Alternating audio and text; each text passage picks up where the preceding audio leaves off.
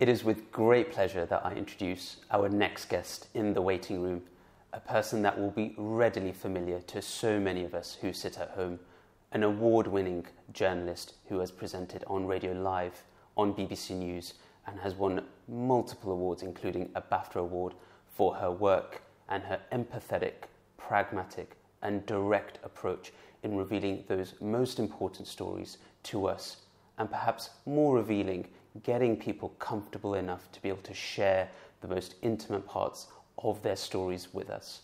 I have the very great pleasure of introducing Victoria Derbyshire.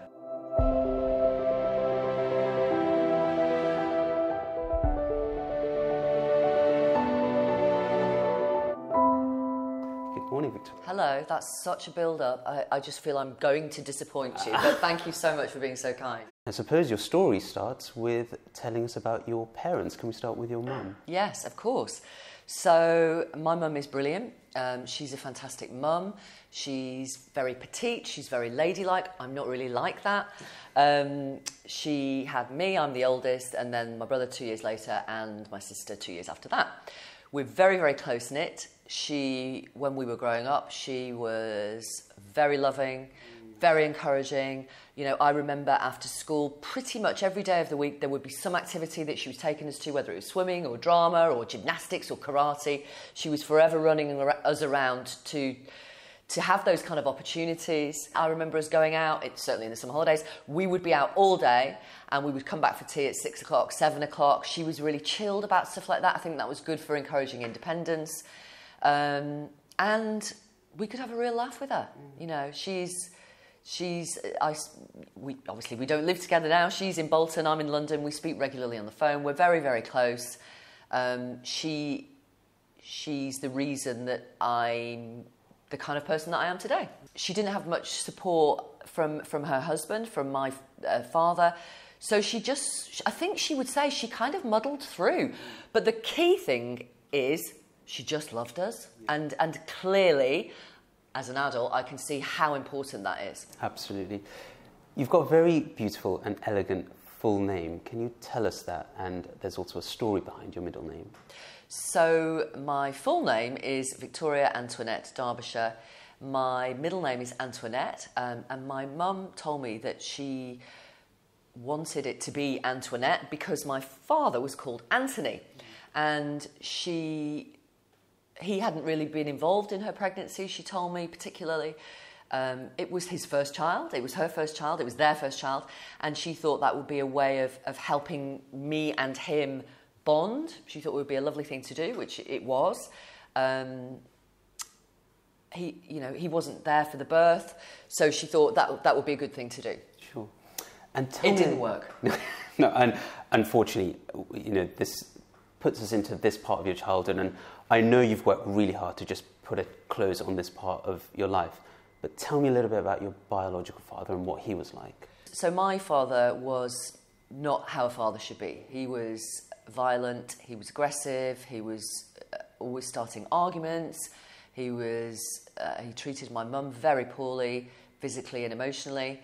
He treated his children poorly, he would hit us, he would use his belt to hit us, he would hit us with his hands.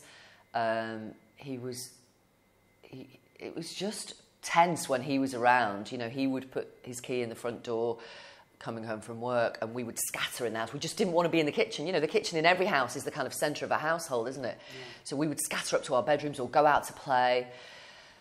So yeah, he was not a good father. And as much as your mum must have been a calming influence and just the person that you wanted to be around, when your father came, your biological father, can you just try and describe for us the changes that would go through you and the changes with your siblings? We would go quiet because we didn't want to be in a position where we said anything that would provoke a reaction from him. Now, it's mad, isn't it? A 10-year-old, an 8-year-old, a 6-year-old, you can pretty much say what you want. You know, we weren't bad kids. And actually, we just, I realised as I was growing up, it didn't matter what you said. Anything could be used as an excuse to hit you or cause an argument or keep you up late, when you were desperate to go to bed because you had school the next day. to keep going over and over. Some minor misdemeanour, whether it was, not putting our bike in the right place or there was a mark on the wall. So basically, we would go quiet. I remember we used to have Sunday lunch. Every Sunday, my mum would cook a roast. And every Sunday, we'd be tense because there'd always be an argument that he would start. I remember one occasion where literally we were having, I don't know what the pudding was, it was apple pie and custard, something like that. And my mum was pouring the custard and she let some of the skin from the custard go on the pudding and he went mad. We've been married for decades. How do you not know that I don't like the skin on the custard? I mean, it's hilarious, actually, when you think about it. Yeah. And we did have a lot of black humour. And that caused a big row and me and my brother and sister were kicking each other under the table like, oh, here we go again, It was just so boring and wearing. But that became the norm and you got used to it. Your mum unfortunately suffered physical abuse at the hands of your biological father, and unfortunately there will be men and women waking up now living that reality. And so for their benefit, can you just tell us some of the things that she had to unfortunately experience and that you saw as a child growing up? I remember regularly sitting at the top of the stairs late at night hearing a huge row between him and her, and then you would hear my mum scream out or cry because he'd hit her or he'd thrown a pan at her. Once she had she had a cut on her head. There was a time when she had to go to the GPs because she had pain in her ribs and she had broken ribs. Once he locked her in the bedroom and I could hear that he was hitting her and she was crying out, and I was scared and I thought he might kill her. And I was 12 or 13. We didn't have the landline had been cut off because he didn't pay the bill. And now I've learned so much more about domestic abuse. Maybe that was another way of isolating us from friends and family. So I decided I was going to run to the police station, which was a couple of miles down the road. So I did, ran in, scared, and just said, "You've got to come. My dad's hitting my mum." So those were some of the things that she went through. You yourself, unfortunately, suffered abuse, be it emotional, physical. Yeah. And can you share with us a little bit about what you had to experience? Yeah. Often I would remember I'd be asleep. I was obviously going to school the next day. My bedroom door would bang open. It would smash against the bedside lamp. It would fall off the table. The big light would be switched on. Suddenly there was bright lights in the bedroom. There'd be something that he had to accuse me of, God knows what. Sometimes he'd drag me out of bed and chuck me across the bathroom floor. I mean, it's just so cruel, isn't it? Even just saying this stuff is vile. Was there ever an instance where you had an awful time at home or you were experiencing awful things at home and yet you had to put on a brave face at school? Or was school your escape? How did it sort of work for you? I never felt I had to put on a brave face. I just went to school. Primary school, me, my brother and sister all went to the same primary school, and my mum was a teacher there. So I used to love when we'd all get in the car in the morning, all together, 4 of us as a unit, listen to whatever we'd listen to. Back in those days, we had a cassette player in the car. We'd listen to Wings and Harry Nilsson and stuff like that. We'd know all the words. We'd ABBA. We'd sing along, and that was a really happy time. And we'd go to school. We loved school. It was safe. We had friends. It was fun. Our mum was literally on site, So that was always a kind of joyous, hooray, we're in the car together, safe, going off to school. And you clearly flourished at school and you loved being there. And during your time there, where did this idea and this passion of maybe exploring journalism or anything else, where did that sort of develop? Actually, that was way later. That was actually at university. So I'd always written a diary since I was about 8 or 9 it was. So I obviously, and again, I haven't realised this till I'm an adult, I used to like to write down what had happened or, what party we'd been to or what I'd worn that day or whatever, or what stupid thing someone at school had said. And it was only when I was at uni when I thought, I'd really like to write for the university newspaper, which I did. It was just cinema reviews, book reviews, or, I got to interview an actress once at the Everyman Theatre, which was great. I didn't think I was that great at writing. And so I thought, is there another way to do this? And then I started to research and realised that you could be a radio journalist or a TV journalist. So that's where that kind of came from. And then I thought, I want to do something about it. So I got in touch with Toxteth Community Radio when I was at Liverpool University, obviously, and said, I know it's mad, but, could I do do some news for you or do a news bulletin? So I went to meet these guys in Toxteth, and they ran a pirate radio station from their back bedroom, and we had a chat, and it was, I mean, it's bizarre when I think about it now, and every Sunday I would go there and do kind of the news of the week in Liverpool. So yeah, that's where that started, you know. You've got an intriguing life in a sense, because you work in the glamorous world of presenting news. Can you give us a sense of what your daily routine is like? I go in several days a week, and I'm covering the news at 9 o'clock in the morning, which involves obviously delivering the news, interviewing people about what's happened. So I get up at 4:15 in the morning, get into work, either driving or in a taxi, go through all the papers, then read the briefs that have been sent to me overnight for various guests, think of new ideas, what guests can we chase this morning. Then so I'm in usually about 5, then about 7:30 I will go and put some makeup on, because we don't have makeup artists in because of coronavirus. And I'm always listening to the radio and watching bits of TV to see what else, so I don't miss anything. And then go into the studio at about 8:30 and get the microphone on and the kit on, and start at 9 a.m. And along all of this journey and along all the things that you've done, 2015 was a seminal moment. And can you just tell us about the experiences of that year? So that year was big in 2 ways. One, we just launched our new TV news programme, which was called after me, because we couldn't think of a better name, which was a brand new programme where we would do stories that reflect the lives of underserved audiences. So young people, people from ethnic minorities, working class people. So that was a major thing. We worked so hard to get it off the ground. It was mega. And then 3 or 4 months after we launched, I got a breast cancer diagnosis. So that was a big shock, because I was 46 and, as far as I was concerned, too young to have a diagnosis like that. So that was a blow, obviously. And can you tell me about the moment that you were told breast cancer, but that you found the lump, and just what went through your mind? It was a Sunday evening, and I looked in the mirror. I was just getting ready for bed, and my right breast seemed to be lower than the left one, maybe an inch, half an inch lower than the other side. And also the nipple looked as though it was inverting. It was as though someone was pulling it back inside my body. So I just thought, oh, that's a bit weird. I'll sort that tomorrow.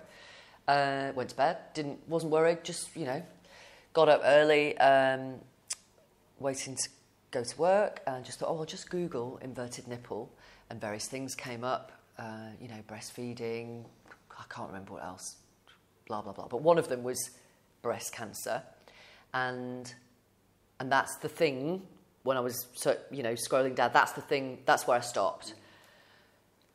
Because I thought, well, it's not the other things. Oh my God, it might be breast cancer. And I couldn't deal with it in my head, and loads of things went through my head. I immediately emailed my husband, Mark. He wasn't my husband then. He was asleep upstairs, and I just quick 2-line before I left, darling, I think I need an emergency appointment at the GP's. Please, could you make that for me today? I didn't mention the word cancer, just, trying to be low-key. And then I went to work. I went to the GPs that afternoon. Boys came with me. They were, how old were they? 8 and 11 then. It was the summer holidays, so they had to come with me. GP did a really swift examination, not in front of the children, and said, I'm referring you for an emergency appointment at the hospital. And then, then you think, okay, I know what's coming. I know. He didn't say the words, and I know I had tears in my eyes. Mark came back from work that night. We could barely speak because we knew the significance of it. I remember we sat outside and we had a glass of wine. We could barely talk about it because it's too massive to get your head round. The next day I told my editor, my best friend, again after the programme, I said, the reason I've been so quiet for 24 hours is because I think I might have breast cancer, and she was shocked. and I said, you know, I've got this emergency appointment with a consultant in a couple of weeks. She said, well, can you wait a couple of weeks? I actually thought 2 weeks was quite quick. She said, why don't you go privately around the corner at Harley Street? I said, because 2 weeks is all right. But once she'd planted that seed, I thought, okay, I'm going to get on with this. So Wednesday, I went there for an appointment. They referred me to whatever you call the person who does a scan that day. He found something on the scan. He said, we could do a biopsy now. We could take the tissue now, or you can think about it. I said, well, you may as well take it now. By the Friday, I went back to get the results of the biopsy, and that's when the GP said, it is malignant. Yeah, I just knew. There was no other explanation. And so it's a massive shock. Even so, to hear the words, you know, obviously Mark was with me. I just thought, oh God, you know, my luck's run out. I didn't cry. I just sort of absorbed it all. And then I was immediately in, okay, questions. I need to ask questions. What does this mean? When can I see a consultant? Is it treatable? None of these questions, obviously, she could answer, but you just ask them anyway. But I knew I had the consultant's appointment a week after. So, yeah, it was awful. It was horrible. And then we got outside. It was a gorgeous summer's day. It was the end of July, 2015. We went into this square, and then I cried. I cried into Mark's shoulder, and he was hugging me, and then I was really cross, and then I was like, oh my God, I haven't got time to have cancer. You know, I've just launched this programme and I'm busy and we've got kids and we've got a nice life and our friends and family, you know. Yeah. I know it can sound so unusual in the grand scheme of things, but, you know, life still has to carry on, and you've got work and you've got children, you had your partner, and it can almost be seen as a nuisance. You know, why now and why has this happened? I mean, I never thought why me, and I suppose I never thought why now. It was an education to realise that a 46-year-old could be diagnosed with breast cancer, and then obviously you read more. You know, it's not massively touched my life. So when it does, then you read more about it, and then you read, you know, you know, it still is relatively early for someone being diagnosed with breast cancer, but it's possible that people in their 40s get breast cancer, and in their 30s, and in their 20s, I discovered. Absolutely. You've got 2 children, haven't you? What are their names? Oliver is now 16, and Joe is 13. Oliver and Joe. Did you have conversations with them? I imagine you would have with Mark and perhaps your mum. How do you have those conversations? We didn't tell our children until we knew it was treatable, because, as you know, there's a diagnosis, and then there are weeks and weeks of tests. Has it spread? Has it gone to the other breast? Is it treatable? What is the treatment? How can we help you from the NHS's point of view? When we knew it was treatable, that's when we told the children, because we talk about things. We're open in our family. There aren't, hopefully there are no secrets, but they're only 8 and 11, so you don't want to burden them with too much information, but you want to be honest about what the path ahead is. So it was when they used to come with me to the hospital, because I wanted them to see that hospitals are bright and people are lovely and it's not a place to be scared of. So it was all part of their summer holiday routine at that point, which I was glad about, because, you know, they met radiologists and consultants, and guess what? They're really nice people, you know, and they're there to help you. One thing that you've described is you when you came around the diagnosis was my luck has run out. In real terms, what did that mean for you and for your family? I mean, initially I thought I was going to die.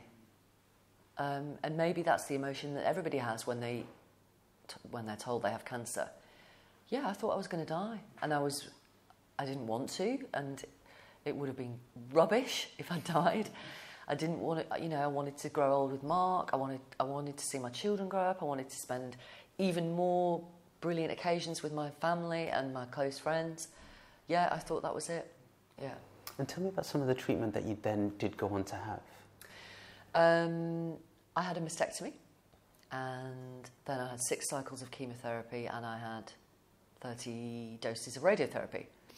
Sounds like a lot, that, doesn't it? But obviously, it's over a period of time. And my way of dealing with the length of time it was going to take was, okay, let's do each bit at a time. So let's get through the surgery, which, according to the consultant, went well. I felt amazing when I came around from surgery. I was very anxious going into it. I was worried more about the anaesthetic, to be fair. I did want to wake up, I felt brilliant after the mastectomy because A, I was still on morphine, and B, the cancer was out of me. It was like that was the major part of the treatment. The cancer's out. I had to wait to see if it had gone into the lymph nodes. So that took a bit of time, but broadly speaking, I felt amazing. I was euphoric. I felt on a high. I felt invincible. The staff were brilliant. They were sensible and expert and skilled and compassionate and kind, and I love them still. So that was the first bit. Then there was the chemotherapy. Again, I did a lot of reading, a lot of preparation, went to meet the chemo nurse, went into the ward, took the boys in, because chemotherapy, again, is a frightening phrase. Went through the chemo. That was, it started off okay. It gets progressively harder. It's sort of the cumulative effect of chemotherapy. My hair started to fall out. That was awful. I'd prepared. I'd had a wig made. I knew I wanted to keep working as much as I could. So I'd have to wear a wig on TV. That was really stressful, and then it wasn't. Chemo got hard halfway through when it switched from one drug to another. Really made me feel like an old woman. But when that was over again, another massive high, and then people had said to me, radiotherapy is a breeze compared to chemo, so I was cool with that. And then from start to finish, it was 301 days, and by the time it was over, God, it was amazing. It was like, wow, I've got through this. I've done it. My family's amazing. They stepped up. My friends did. And honestly, I felt invincible. It's bizarre to say it. I thought, God, if I can do that, I can literally do anything. And I already thought I was a strong person before I got cancer. Absolutely. So imagine how much stronger I felt getting through that, Absolutely. You're a public figure. And this is an intensely private thing that's happened. You can have surgery and someone may not even know it. But you go through chemotherapy, and as happened to you, it changes you. And there are changes that sometimes you just can't hide.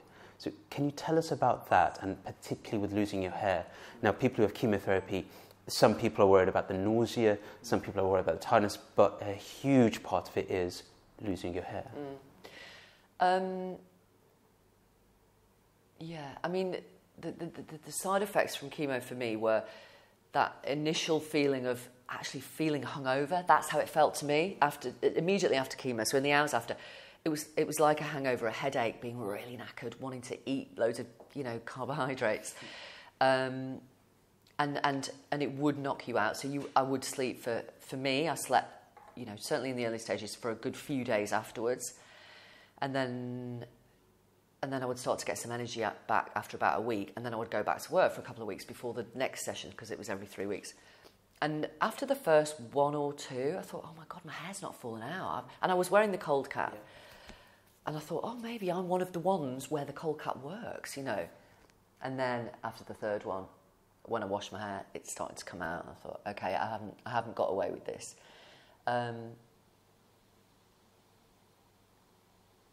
So yeah, it was just... it's not a vanity thing, but when you look in the mirror, you are you. I've always had long hair. It's part of your identity, and it's the most obvious manifestation of being a cancer patient, actually. And I didn't want people to feel sorry for me. I didn't want people to look at me and go, "Oh, look, she's lost her hair. She's going through." I didn't want that, and I still wanted to do my job. I know some people shave their hair off, actually, and it gives them a feeling of empowerment. I didn't want to do that. I didn't want to wear a scarf on TV. I didn't want to be bald on TV because it would distract from the guests that we were doing or the interviews that I was doing. So that's why I went down the let's have a wig made route. But losing my hair was harder than losing a breast. And and some people who've been through cancer will totally get that. Others won't, and that's fine, but it's how I felt. It doesn't mean it's the same for everyone. It's just how I felt. Because it's part of your identity, and people see it, and you see it every day. So yeah, it was stressful. What was that moment like when you had your last dose of radiotherapy?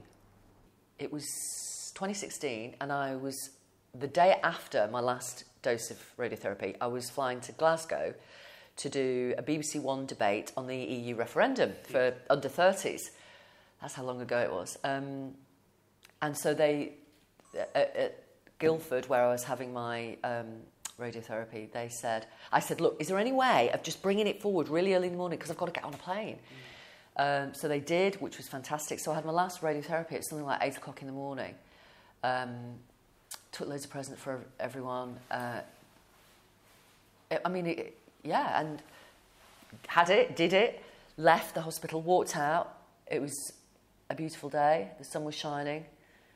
I felt so happy. I was on a total high. I was really emotional.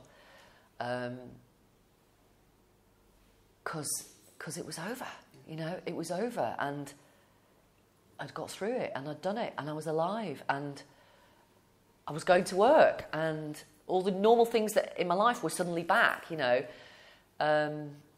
was incredible. It's such an amazing feeling. And do you think it changes you? Does it change you as a person, your outlook? For me, definitely. Only in that, it was so profound, the whole experience. And you think, okay, so, I did think I lived life to the full before I had cancer, I've got to say. But it was, it was tenfold afterwards. Life is short, you don't know what's around the next corner, you don't know what's going to happen.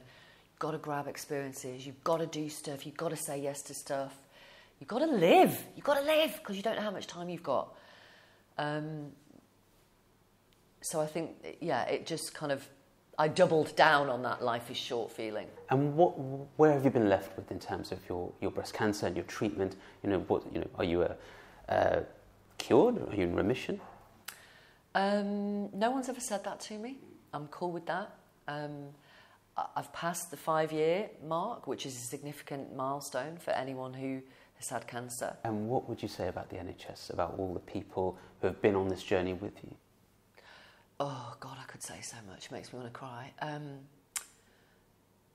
I could say the NHS. I could say, the chemo nurses. I could say the breast cancer nurse, Utra. I could say my consultant, Mr. Qatari. I could name so many people from all over the world who came to work in the NHS who oh God, who saved my life? It sounds dramatic to say it like that, but they did. And they knew what they were doing. I felt totally in safe hands. They were skilled and compassionate and experts in their field and kind. And they hugged me and I hugged them, and they were cool if I needed a hug, and they made me laugh, and I'm still in touch with them now. They were just absolutely magnificent, absolutely stepped up and were amazing, and I'm so grateful. And before we finish, there's a few other people who want to say something to you from the waiting room. So when you're ready. Okay, gosh. I'm scared. I'm sure you weren't expecting this, but I just wanted to say how proud we all are, but me specifically, as a superior child, of you we were in the last 5-6 years, however long it's been a long time. And the way that you carried yourself and through that whole thing was unbelievable. I don't get how you can go through that and still carry on with your job, still be one of the best mums I've ever met. I'm joking, you're the best mum. But when you got married, I knew that was the time that you were at your highest. You'd gone through everything and you got married, and it was just unbelievable. So I'm very proud of you. Well done. Oh, gosh. Hi, Marie. I just wanted to say, from the point of view of a superior child, how proud and impressed with how brave you were. And looking back on the 2015 into 2016 time, how unworried I was, and that is entirely credit to you. How I just thought, yeah, it's just like a long flu which you'll definitely recover from. I had full faith you were always going to recover from it, because you always made it so clear, or made you appeared so composed to all of us, apart from obviously no wonder we're all fat gay. But I had full faith you would get through it, and I'm immensely impressed and proud of you. Love you, Mummy. Oh God, that's gorgeous. Oh, I have to thank Mark, because he was a big help. Thank you. in That's doing so that. nice. And they are both gorgeous. I mean, I know, we say "I love you" a lot in our house, all of us. But I would never ask them. So what? How was it then? What? So it's so lovely to actually hear them say that. Sorry, I'm emotional because it's so gorgeous, and we're here and we're alive, and thank you for doing that. It's so gorgeous. Thank you very much. Of and also they're funny, and I really love that. Clearly hilarious. Thank you.